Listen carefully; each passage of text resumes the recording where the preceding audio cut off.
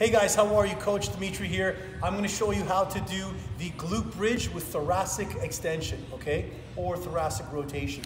So what you're going to do is lie on your back. This is a great exercise to warm up the glutes and to work on twisting the upper spine, which is totally needed in many exercises. So lying on your back, you're going to thrust your hips up, and from this position, drive your hand as far as you can over your head and touch the floor. Come back down. So hip hinge up, come across and touch. Glute thrust and reach, okay? Try to do it in a nice fluid motion because this is an exercise that you want to work on if you're trying to warm up the hamstrings, the lower back, the upper shoulders, the mid-spine. So thrust your hips up, and then drive over and tap the furthest position of the opposite shoulder and come right back down.